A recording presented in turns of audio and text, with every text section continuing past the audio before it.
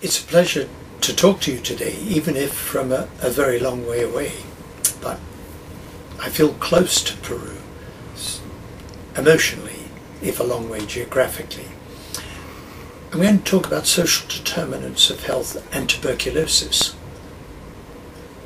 In recent times, I've talked about women's health, children's health, emerging infectious diseases, non-communicable disease, cardiovascular disease, mental health. Social determinants is highly relevant to all of these.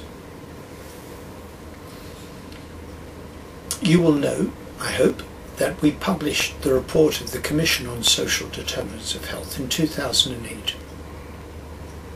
We called our report Closing the Gap in a Generation, and we said that to put right the inequalities in health within countries and between countries is a matter of social justice.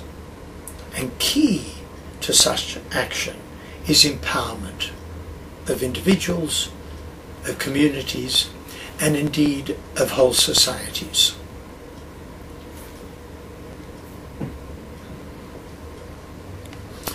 What this slide shows is the relation between gross national income of a country and tuberculosis incidence. And you can see there's actually two graphs here. One is for African countries and the other for all other countries. And what it shows, although both are downward sloping, in other words, the greater the gross national income of a country, the lower the estimated TB incidence, the relation is much shallower in Africa.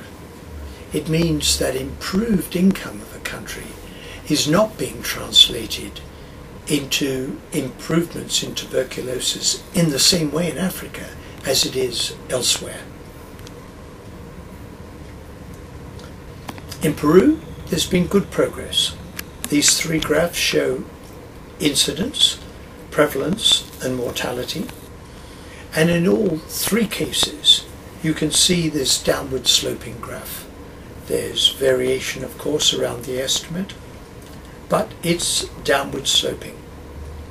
That's probably related to improved income in Peru, and it's also probably related to specific actions to reduce tuberculosis.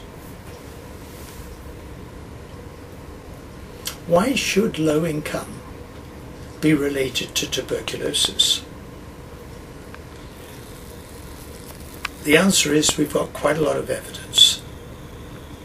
Living and working in crowded and poorly ventilated conditions, indoor air pollution, HIV infection, malnutrition, smoking, diabetes, misuse of alcohol are all reasons why people in lower socioeconomic positions might be more exposed to risk of TB.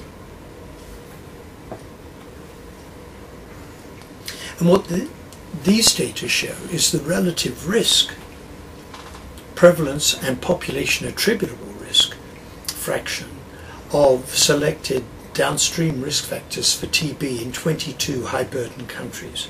So you can see that HIV infection has a huge relative risk associated with TB infection.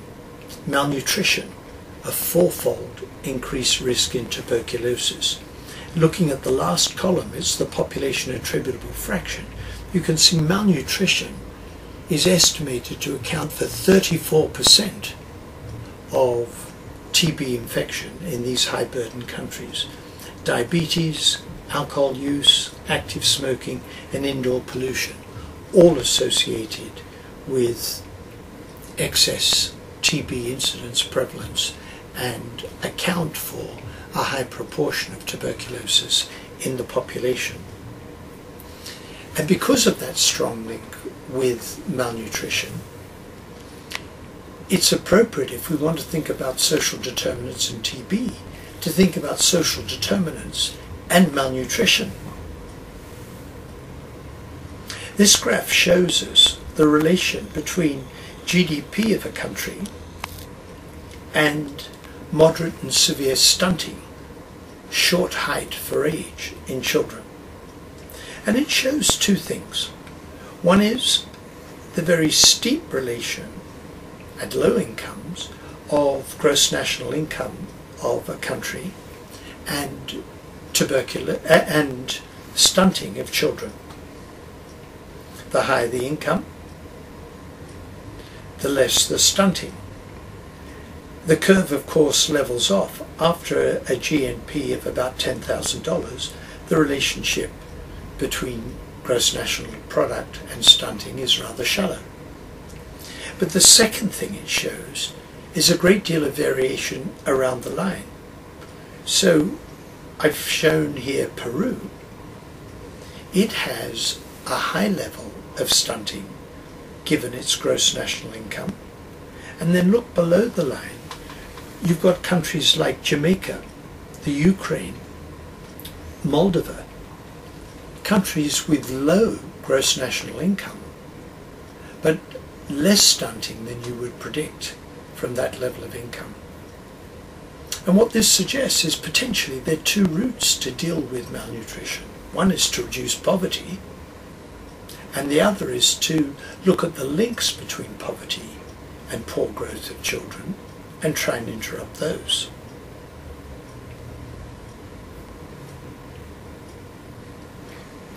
And that suggests having integrated programs to address nutrition during pregnancy and in early childhood. And for example, we've got the Good Start in Life program in Peru, which reduced the prevalence of stunting for children under age 3 in communities covered by the program from 57% to 37%. Now that's exactly what you would like to see if one's addressing the link between malnutrition and tuberculosis. And of course, in many countries, perhaps most countries, we see a very clear social gradient in stunting. The red line here shows stunting by family income quintiles in Brazil in 1974-75. And you can see this very steep association between family income and stunting. Now, each of those colours represents a different time period. So by the time we get to 2006-7, the slope's nearly flat. They've abolished the social gradient in stunting in Brazil. So there are big inequalities in malnutrition, but they can be addressed really, really quickly. And to do that, the Commission on Social Determinants of Health reviewed the world's literature on what could be done. And we had 3 principles of action: the conditions in which people are born, grow, live, work and age, the structural drivers of those conditions at global, national and local level, and the importance of monitoring, training and research. And in the conditions of daily life, we had recommendations on early child development and education, healthy places, fair employment, social protection and universal health care.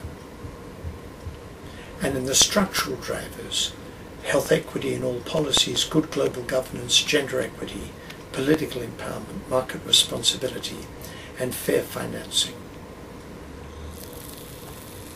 Clearly, this takes action outside the health sector. And the question is, why should sectors other than the healthcare sector be interested? And my argument is that health and the fair distribution of health are a good measure of how we're doing as a society. If we get things right in finance, in early child development, in education, in environment, health will improve and health inequities will diminish. And that means putting social justice at the heart of all social policy. Thank you.